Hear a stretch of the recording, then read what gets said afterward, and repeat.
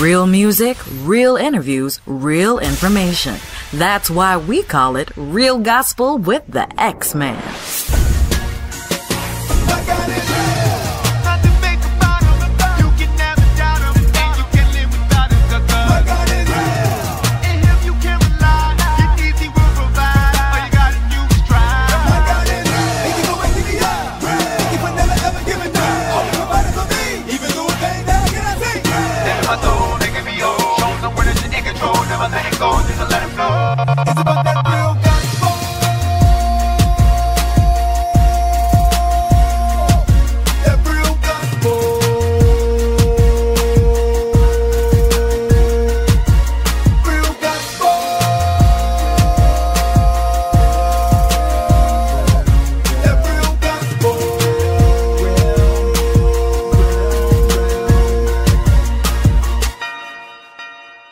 Bring it back, hey! We talk about that real gospel, baby. About a real God. Yeah!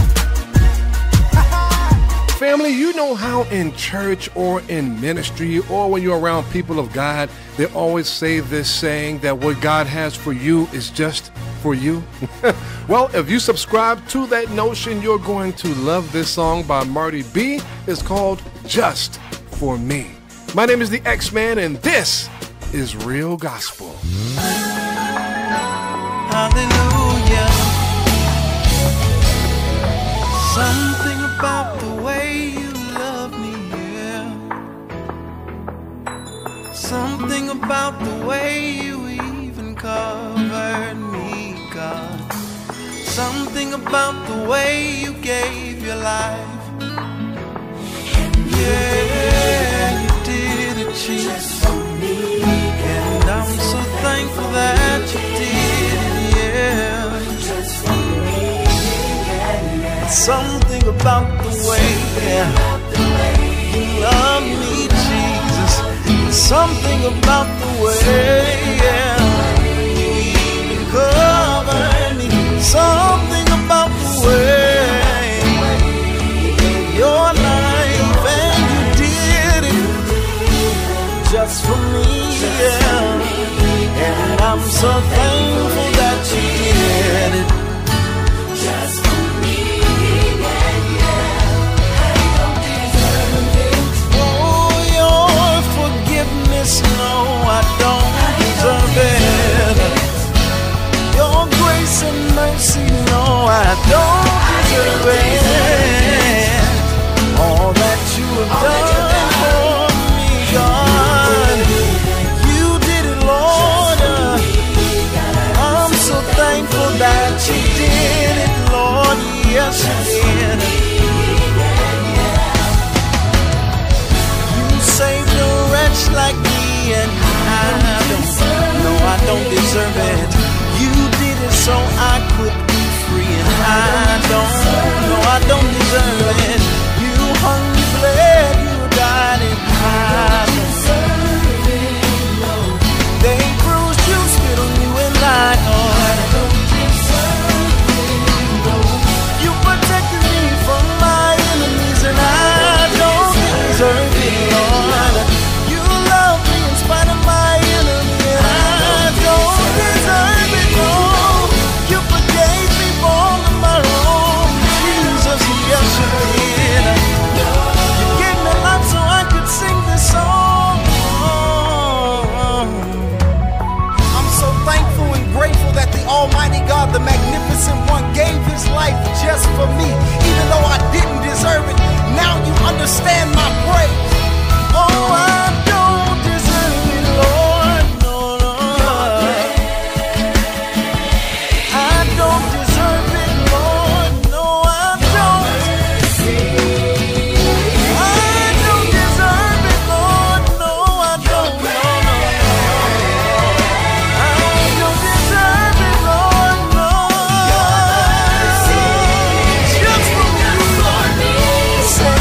Soul.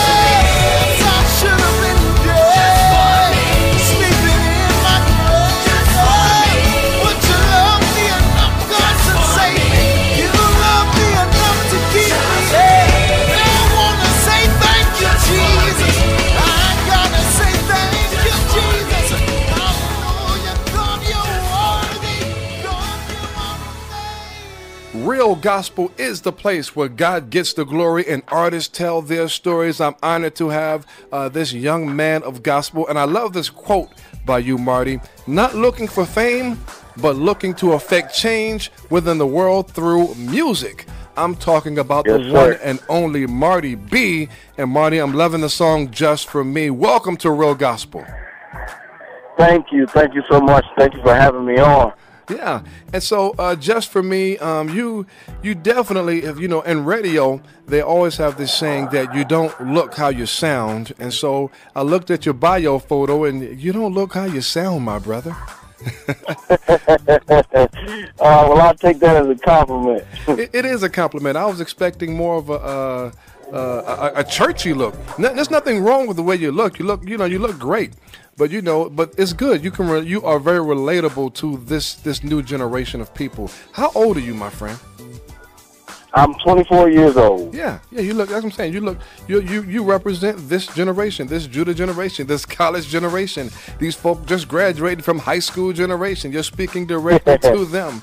So before we talk about your music, and I want to let the people know that you're a native of Champaign, Illinois, and your musical influences are Pastor Smokey, Norfolk, Mally Music, and Daniel Johnson.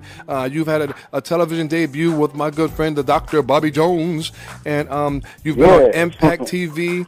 You've opened for Jonathan McReynolds, Brian A. Wilson, and Kenny Lewis at One Voice. And so, since you've got some of these great people of God that have been in your life, either directly or influential spirit-wise, what's the story behind your glory? How did Marty B first become introduced to the concept of an all-knowing, all-present God? What happened? Well, started at a young age. I was brought up in the church, of course, just like many other singers and stuff like that, but I come from a musically influenced family, so I got my pops. He's been my vocal mentor and spiritual mentor for all I can remember.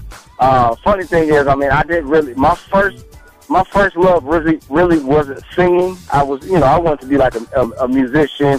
I started playing the drums, and I played sports and stuff like that, but my pops, him being connected with God, and both my parents being connected with God, they saw furthermore my purpose, and my purpose being being the artist that I am today. And it wasn't like my relationship with God wasn't something that they forced on me. It was kind of like growing up behind them, following them, and seeing how they love God, and seeing how they their passion for God was so real and authentic. It pushed me to want to seek Him for myself. So it became a personal thing, and so I was able to kind of seek Him, and then the music and songs began to come, and that's where Marty B was birthed out of, just true passion and authenticity, with following Christ. Wow. So what led you to start singing? Was that something that was in your heart? When did you realize that singing was an outlet? Well, singing, it actually it started when I was young, being brought up, when it comes down to, having like family events or school talent shows, it was always like, well, go ahead and sing. Here, sing this. All my friends knew I could sing. But it was like, it didn't become like a passion until I saw the effect that it had on people. How like every time I get down, people say how they were blessed, or how, it touched them, or they needed to hear, those words, or, and that stuck with me, throughout like all these years, just seeing how, it did affect change within people, and seeing that how my gift that God gave me was that powerful. And so it just kind of was like, wow, yeah, this is what I love to do, and it makes me happy to see that I'm able to bless somebody else. And you're blessing other people. So when did your musical influences really become a part of your growth, like Pastor Smokey Norfolk and Mally Music? How do they influence you? Okay, like you have the great Pastor Smokey Norfolk. He pinmarked it with "I Need You Now," and songs of that, and then you got Mally Music with he pinmarked "All the Glory Belongs to You," that Yahweh. Those influences just watching them be secure in who they are as an artist and secure in who they are as a Christian, it really sparked something on the inside of me, saying like, oh wow, it's cool to be a Christian. Like, of course, they're like two different. If we compare Marley and Smokey, Smokey is, he's churchy and he gonna give it to you, and then Marley is gonna give you that more urban style. But they both bring Christ within, their ministry and what they do. So it really stuck out to me, saying like, okay, yeah, I can sing to the church or to the older crowd and give them Jesus, but I can also sing to people of my generation and give them Jesus. So it's like, those influences, Daniel Johnson, Clark Sisters, all of these amazing artists that we do have, inspired me to just be secure in who I am. Wow. So that's awesome. How did you end up getting a record deal? Walk us through that process, because, some people will say, well, it happened for you overnight. Maybe it did, but how did you end up, being able to record Just For Me?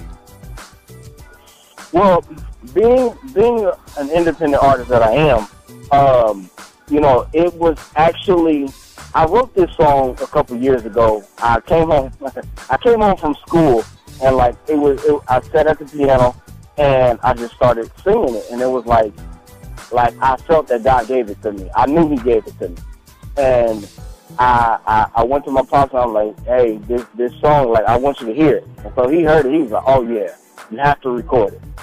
Went through the process. Of kind of getting it going and getting it recorded, and a couple years down the line, finding the right people to be connected to. Because like people say, you can do this overnight or you can get it one way, but I feel like when God gives you something, you have to do it, and it has to be done in decency and in order, but it has to be done the right way. You can't just throw anything out there that God gives you. You have to, you got to put some value on it. And so, that's basically what happened. It took a couple years, but, God connected me with some amazing musicians in Chicago, Illinois.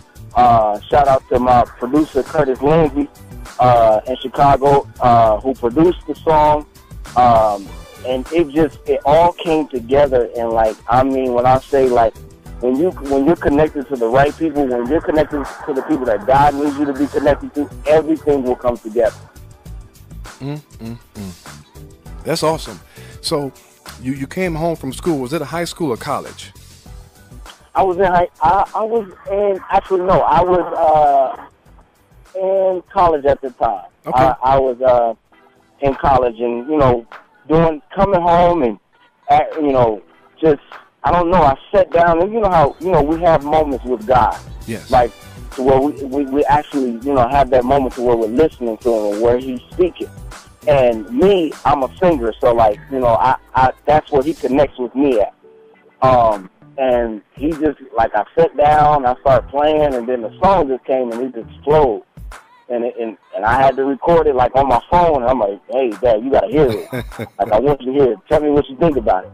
And that's where it all formed out. And he was able to, me and him both help with, the arrangements and all that and kind of putting it in place. But it just became such a testimony for me, because thinking about what God did all for me. You know what I'm saying? He did, He died for me. He sacrificed His life. He gave His only Son, just for me. And that's what the song is about. It's a personal song, but I think it's a personal song that everybody can sing. Wow. So when you say Just For Me, so you recorded that on your phone? Basically what I did, when God first gave it to me, I recorded on my phone to kind of get the basis of it. And then I gave it to the producer and everybody and let them know basically what I needed and what I wanted, and they just ran with it, and it's the masterpiece that it is today. I get that. Sometimes, I'm in ministry as well, so sometimes God will give you something and, you don't have time to write it down. You might be driving, so right. Thank God for technology. So you hit that record button on your phone and boom, you just let it rip. And right. so you can keep the moment, because there's nothing worse than when God gives you something, and then when you finally sit down, you go, oh man, what was that? Oh man, right. Oh no. Here it is. Right, that's the truth. Amen. So is your dad a pastor? Yes, my dad is a prophet, Prophet John Brown, and shout out to him. That's my man. That's my manager. That's my spiritual advisor. That's my mentor. That's my dude. That's my everything. Amen. So tell everybody the name of your church and the service times in case they're in. It's in Illinois, correct? Yeah. Right now, I attend the Vineyard Church in Champaign, Illinois. My dad is actually he travels around and he preaches the gospel. If you ever want to look him up or me up, just hit me up at my email, martybmusic@gmail.com, or hit me up on Facebook, facebook.com/martybmusic, and it's Marty B Music, MUZIK is how you spell music. Amen. Amen. And before I let you go, my brother, in the closing moments, what advice can you give individuals who are, the independent route is more than likely the route they're going to have to go? They've got music in their heart. They want to do something. It might be writing music. It might be singing. Well, whatever. What advice can you give someone who is sort of in that vein where you were? Okay. The greatest advice I can give to someone in that area is to be patient and understand that if God gave it to you, know that He will not give you anything and turn away from it. You have to believe in His word, believe in what He said. If you know for a fact that this is what God told you to do, don't stray away from it. Keep trusting, keep believing, and go after it. Don't just go after your dreams, but go after the vision that God gave to you, because you have to understand it's not just for you, it's for somebody else. So don't give up on the world. Keep pushing. Amen. And that's why I've got to repeat this quote, because what you said is so true, man of God.